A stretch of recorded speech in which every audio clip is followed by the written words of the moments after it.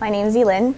I'm the teaching assistant for INCC 398, Making the Future with Professor Ken Dryden. I have 3 reasons for you today why I think that you should take this course.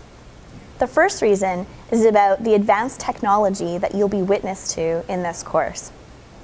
Because we broadcast it across 4 universities simultaneously, you get to connect with students from those universities.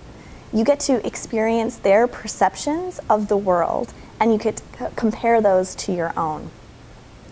The second reason is the diverse range of topics that you'll get to study in this course. You have a lot of agency with how you discuss health and healthcare, globalization, entrepreneurship, and First Nations and Aboriginal issues in this country. In our online forum after the class, you get to talk to students further about anything that interested you in the class that occurred.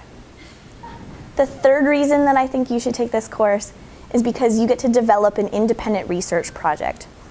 You get to create it, you get to research it, and you get to follow through on your own ideas for what you want to talk about in Canada in the next 40 years. Former students have used this as an opportunity to talk about their own disciplines in an academic setting. So that means if you're an art history major, a biology major, a chemist, or even in English, you can take this class and you can talk about an issue that you see in your discipline that's going to be important in the next 40 years in Canada.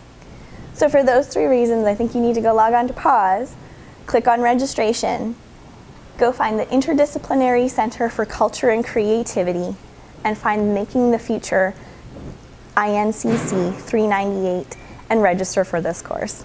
Thank you.